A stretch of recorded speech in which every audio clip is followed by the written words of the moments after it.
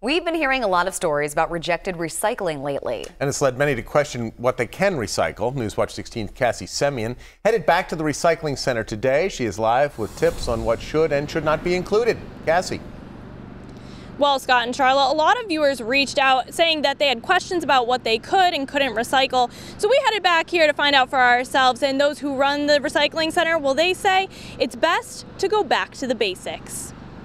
Bags are number one. We don't accept the bags at all. Food containers, drinking cups, stuff like that. Seen a lot of non-acceptable recyclables. Stephen Chorba supervises the recycling center here on Boulevard Avenue in Scranton. And the last few days have been challenging for his team, finding many unrecyclable items in trucks brought to the warehouse. I've pulled full kitchen sinks. I've pulled little kids' car toys, plastic play school sets, like the whole thing. Like, I pulled a lot of crazy stuff out of here that is not recyclable. So why are all these contaminants showing up in the recycling loads brought to the center? Not all things can be recycled.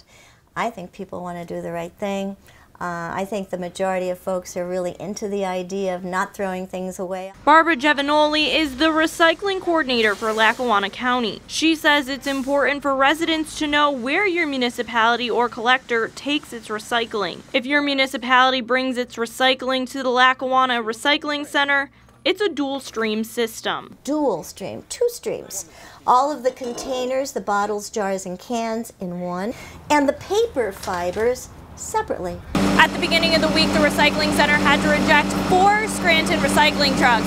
But now by the end of the week, they say this pile is getting a lot cleaner, and it makes it easier for them to do their job. It's gotten better each day since we've been cracking down, and we're planning on it. We'll hope for it to stay that way. The recycling center accepts plastic and glass bottles and jars, aluminum and steel cans, as well as newspaper. They do not accept plastic bags, takeout containers, or pizza boxes. What I say to folks is this: ask yourself, is it a bottle? Is it a jar?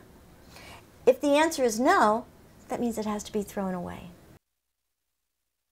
And the Lackawanna County Recycling Center accepts plastic and glass bottles and jars, aluminum and steel cans, and newspapers.